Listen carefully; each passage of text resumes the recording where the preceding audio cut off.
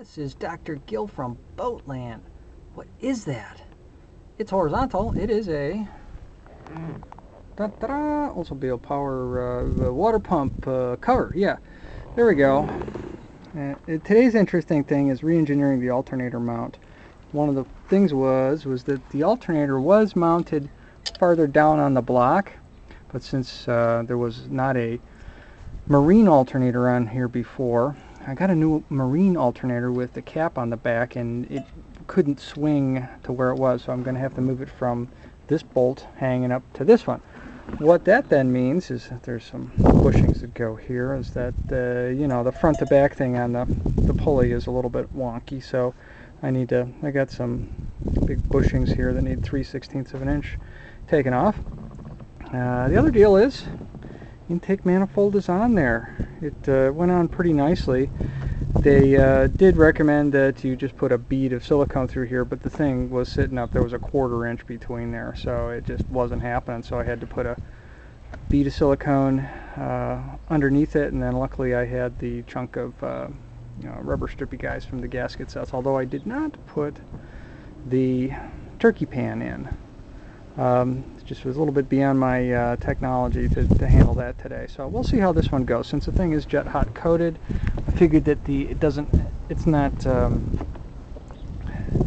as susceptible to the porosity of the oil migration through everything. It's really nicely sealed up. Well, actually, it worked out pretty good. And there we go. Still need to do a little bit of wiring routing here, because it's look at this rat's nest. You know, I'm gonna have to deal with that one of these days, but. At least I can get this thing. Yeah, look at it. Don't you love stuff like this? Yeah, it's just really great. Here's one of the custom by Crash things here.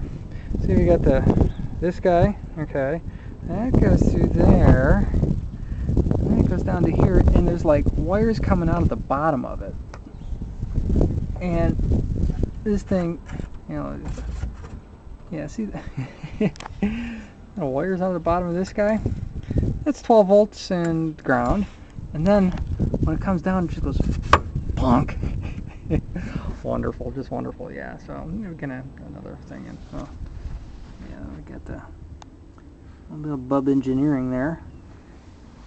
A couple of things. There's still a lot of work left to bolt this sucker down, but it's getting there. It's just getting there. A lot of little details, and at least everything's installed on there now, but I am going to route the water in the back ends of the intake manifold, unlike the way that this thing was routed. It was routed up from the bottom up to these, and then these guys go up to here, and then these go down to the exhaust manifolds. Problem is, when you turn the engine off, everything drains down to this level, and so the whole top of the engine has got air inside, and it really oxidizes the heck out of everything. So these guys are going to get blocked off. Water is going to come in the intake manifold here, fill up the engine, and when it's full, it bypasses, because the T is right here, and then it's going to run all the way up around here and go up into this guy. So we'll see how that goes. I think it's going to keep the heads a lot cooler. That's the big thing with these Oldsmobile bubbles, is the heads run really hot, and it's like, I'm not surprised. The guys that don't run the circulating pump, so it's just because you can't do that. It doesn't work. Can't do it. So we'll see how it goes.